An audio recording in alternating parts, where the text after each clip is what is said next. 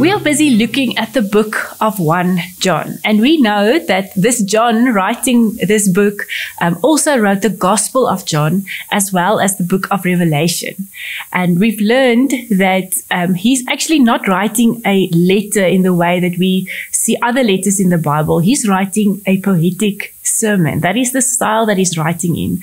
And it's good to understand that, so that we can understand why he's using certain terms and certain languages, and he's kind of weaving his way creatively through certain themes, circling back to them again and again. And with that in mind, we can better understand what John is trying to say to us, what he's trying to teach. And we also know that he's writing to his church, a people that got distracted.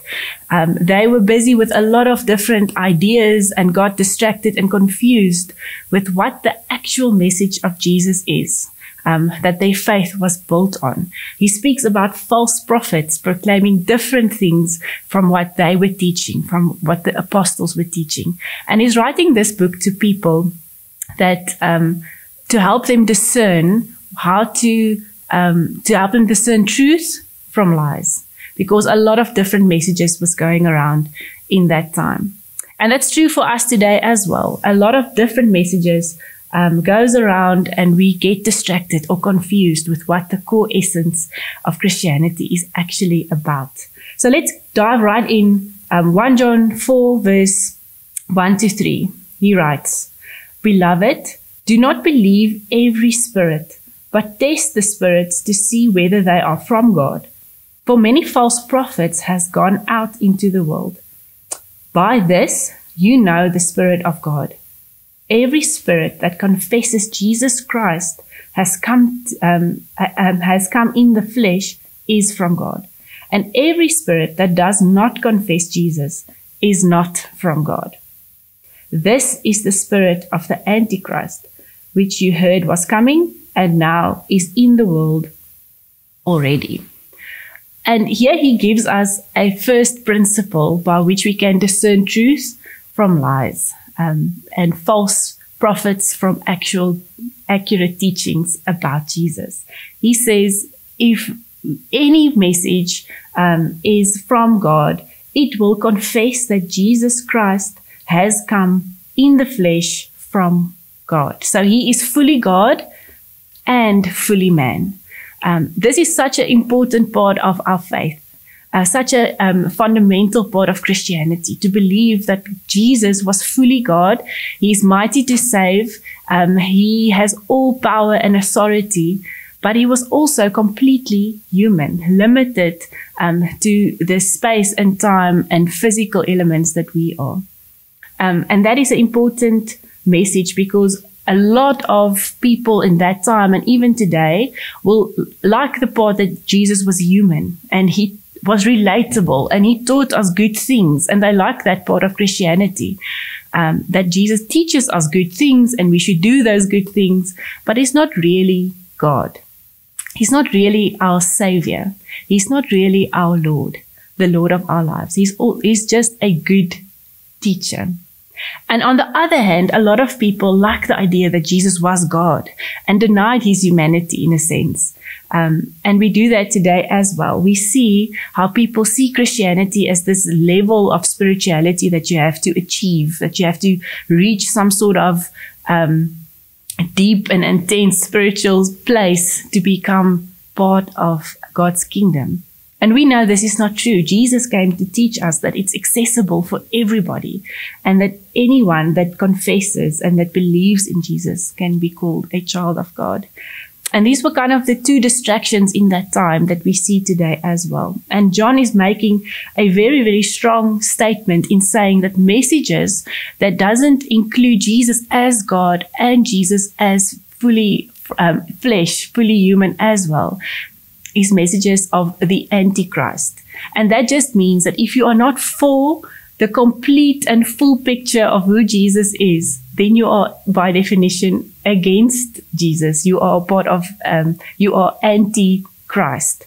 And that is what he meant by false prophets and being, and he explained the spirit of the Antichrist. Messages that teaches things that are against what Jesus came to say about himself. And the next thing that we see in 1 John 4, that he tries to help us understand how we can discern false messages from true messages, is the concept of God's love. Listen to 1 John 4, verse 17 to 18. John explains it beautifully, that love is the main almost filter that we can put all information through to see if it really is from God. By this is love perfected with us, so that we may have confidence for the day of judgment. Because as he is, also are we in this world. There is no fear in love, but perfect love casts out fear. For fear has to do with punishment, and whoever fears has not been perfected in love. God's voice will always communicate love. That is what this verse is about. God's perfect word is evident in the way that he came to love us, and the way that his love casts out all fear of punishment. That means that any message that asks of us to achieve something, to jump through some sort of religious hoop, to make stuff happen on our own, to achieve God's love, is not from God. That is a false message, because the love of God casts out all fear, and specifically fear of punishment, fear of being rejected by God, because his love is all-inclusive, unconditional, and took the initiative. And then lastly, John says that this love of God is supposed to be evident in our lives. If we show by our words and by our actions the true self-sacrificial love of God, then people will know that we belong to him. And that is a last almost filter or way that we can see if something anybody says about Jesus is true or not, and is really from God or not. Their words and their actions will show love. The truth about who Jesus is will always be found in the way his people loves. And we can ask these questions in when we are busy talking to people, studying messages, studying scripture, listening to opinions. We can ask, is this loving? Is this helpful? Is it building up? Is it beneficial? Is it in line with God's word? Does it fit his full character? Everything Jesus came to say about himself.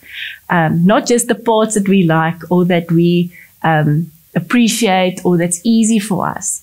Everything who Jesus is, the God part, the man part, the self-sacrificial love part, everything. If we get to know Jesus for who he is, it will be easy to discern what is also from him. And that is what 1 John wants to get across when he writes chapter 4. So for us, it is important to not just listen to all the different voices in the world, but to make sure that we make God's voice that's in scripture the main authority of our lives.